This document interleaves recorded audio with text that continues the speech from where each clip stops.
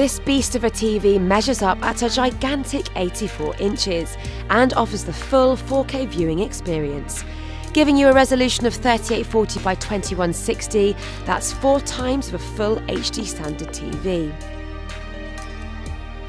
All other formats will be optimised on Sony's 4K TV thanks to the imaging engine that can adjust to different types of content at different resolutions. So HD digital broadcast and Blu-ray disc playback will look great too. And of course it can handle 3D as well, with passive 3D glasses bundled with the TV set.